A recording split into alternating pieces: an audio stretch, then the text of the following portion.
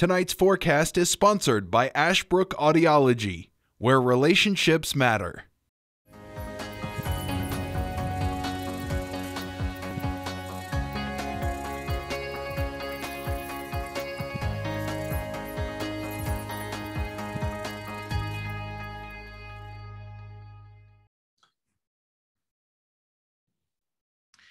Happy Tuesday to everybody. Hope you're doing well and managing to stay warm. It has been chilly across much of our area. I do want to begin 3 years ago today. As most of us remember, we were getting ready right for Easter, or right around the Easter time frame. We were just celebrated, and then again, by the end of the week, we had some devastating tornado events. Boy, I remember the day. It was very busy. Luis was everywhere keeping you updated online. I was here keeping you updated on social media.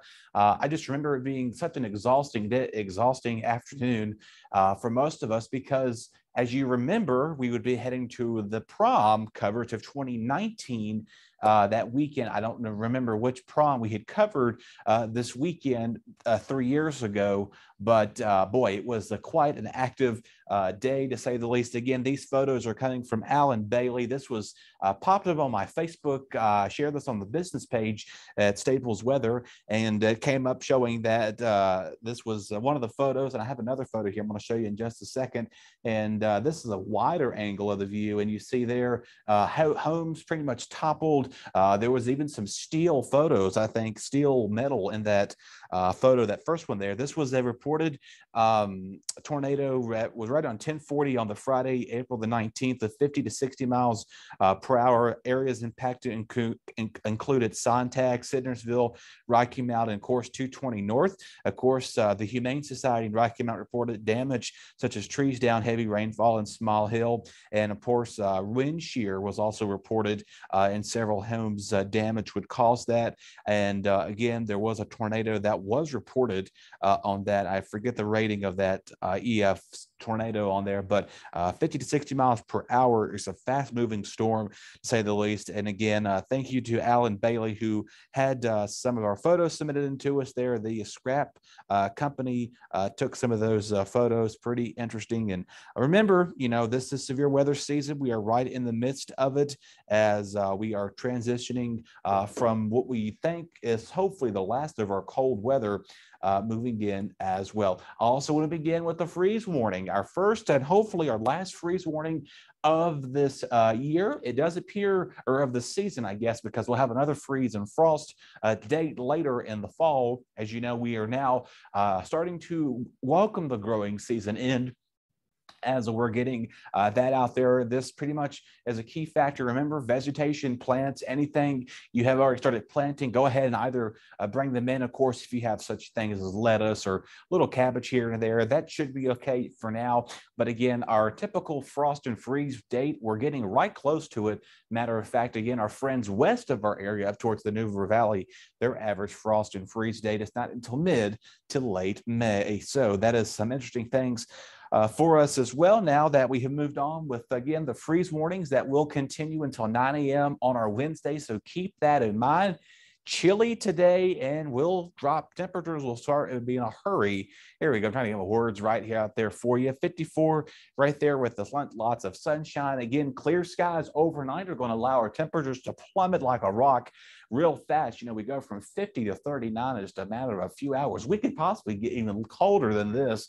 Some parts of the computer models are showing that we could see some much colder temperatures in some parts of our neighboring areas. Again, the outlining areas could wake up in the upper 20s tomorrow morning as you're getting your day started. So it is going to be a cold and frosty start to your day on your Wednesday, as we'll begin to see the clear skies out there. A mix of sun and clouds will be the theme for the day. A lot warmer than it was on this Tuesday. High of 65 here in the city, and there'll be a southwest breeze coming out of the 5 to 10 miles per hour. So we're going to switch the north breeze to the southwest breeze out there. Overnight lows pretty much area-wide will be in the low and mid 40s. Some upper 30s are possible as you make your way out and about too. So again, our area-wide temperature is 4 parts in Medicine Dan, 56 there, 64 in Stewart, 65. Usually the popular number up and down the 220 corridor. So nothing to be worried about there. Again, a mix of sun and clouds for everybody. 64 outside of Ferrum and Boone's Mill out towards Sontag and Sidnersville. Again, the same areas where that tornado ripped right through. And to give you some perspective, let's talk about, I wish I could kind of zoom in on this map a little bit more, but let's kind of get a little more realistic here. So 220, runs right around in here. This is Bassett Forks, right around Phildale, Collinsville area. So you kind of take 220 and then take it right up here. There's 220 right there. There's our nice, good friend, Peter Forrester, put a lot of effort making this map, by the way. Thanks for his hard work. 220 runs right there. I believe that's Sidnersville, and right there somewhere in the Boone's Mills, Sontag district. So that tornado kind of was like riding through here and giving up towards, again, 220 starts roughly about right outside of Collinsville and kind of makes its way up towards Roanoke. And of course, it also extends down into Ridgeway. And of course, you have 58 into the 220 interchangeable sections there in the Ridgeway going into the Martinsville City area. So just keep that in mind. But again, Centerville's right there, and again, Sontag and the Snow Creek communities within this district. So kind of imagine that tornado riding through here, and of course, north of 220, just outside of Boone's Mill there, and the little communities, and Union Hall also seeing some impact with that too. And of course, Burke Chimney way up towards here, not an impact for that part of the area, but again, they also saw some debris. Martinsville, you pretty much scathed most of that tornado concern 3 years ago. So that was 3 years ago on the 19th day of April, letting you know that we have seen almost everything to this point, to the severe weather outbreaks, to even a little snow in some parts of reported. We got reports of some sleet pellets out towards our friends in Patrick County, picking up a little bit of wintry mix out there yesterday in most areas. So kind of saw a cold and damp rain. Not very a good day to stay indoors. Of course, a lot of people are now back to work and school after the Easter and spring break holiday. So you welcome back to some much nice weather, I guess, compared to Monday. So if you didn't have to go into work yesterday, you were very thankful because it was wet and damp and gloomy out there. But we're here for you to keep you updated on all of that as well. Again, mix of sun and clouds, no rain expected tomorrow, but it's going to be very cold. First thing tomorrow morning, our lows again in the upper 20s and low 30s out there. And again, that freeze warning, I'll pull that up for you one more time. We'll end it with that, as remember that we're now in that time of year where we do begin to see this typical cold air that sinks in from the south, comes in from the north, not the south. The south gives, or the north. Let's get that right. Let's get my geography right here. Cold air sinks from the south, comes from the north to the south.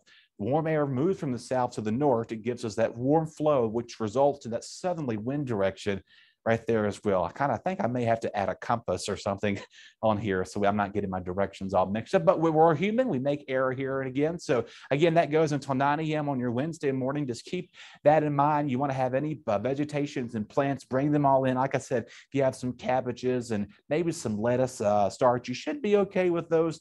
But again, if you already have some of your main flowers out there in your garden, go ahead and either put the plastic wrap over. That does a pretty good job. If you're kind of looking for some tips, get some plastic wrap this afternoon from work. I know it's going to be windy out there. Maybe wait till the wind subsides later this evening, which it will. Go out there and kind of put some plastic wrap over your plants so obviously the heat won't escape it, and of course will keep it radiational cooling on it. And of course, first thing tomorrow morning, do be careful making sure that you do have, if you have plastic wrap around your plants out there, around your garden beds.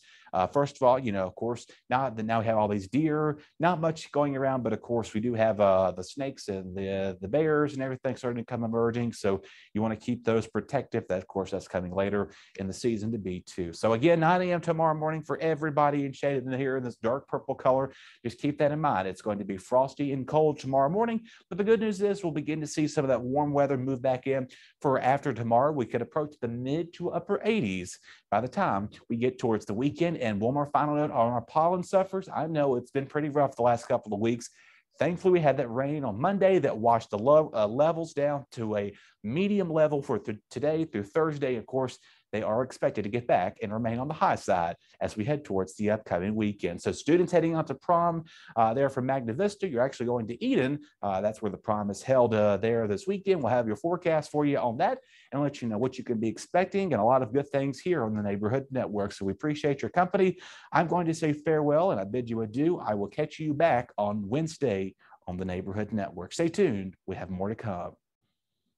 Your BTW21 weather forecast is sponsored by Zentmeyer Chiropractic.